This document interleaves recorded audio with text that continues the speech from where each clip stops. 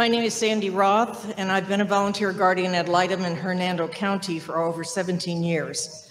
I've served in over 120 cases and seen 300 of your children go through the school system here.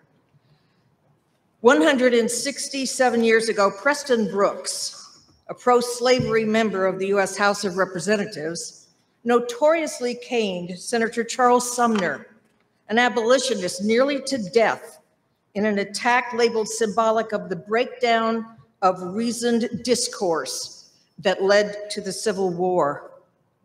At the establishment of Brooksville that same year, the town chose to honor the aforementioned Preston Brooks with the city's name.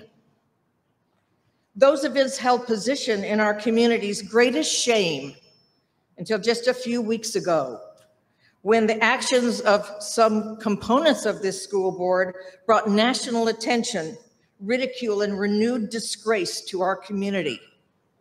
The accusation that a PG Disney movie, the heart of which was about a science lesson, is somehow stripping children of their innocence, we all know is bogus.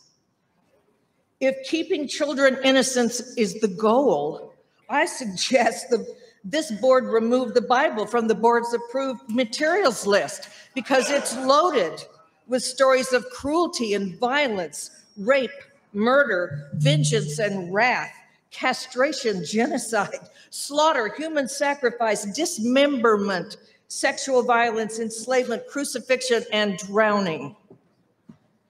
I remind you of the Hernando County School Board's vision statement to prepare students for a successful transition into a diverse and changing world, and the statement that accompanies your stated objectives to embed critical thinking and problem solving in the learning opportunities for all students, and the statement of your priorities, teacher retention.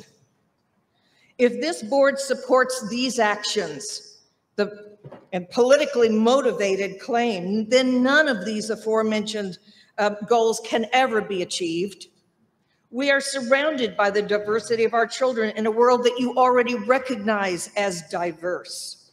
This board should be focused on supporting all of our children, keeping them safe from anyone, even those in your midst who would promote cruelty and hate, and thus prepare these children for, as you claim in your vision statement, a successful transition into a diverse and changing world.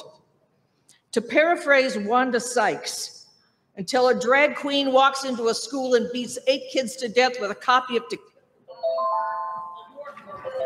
Thank you. Thank you. Easy, easy.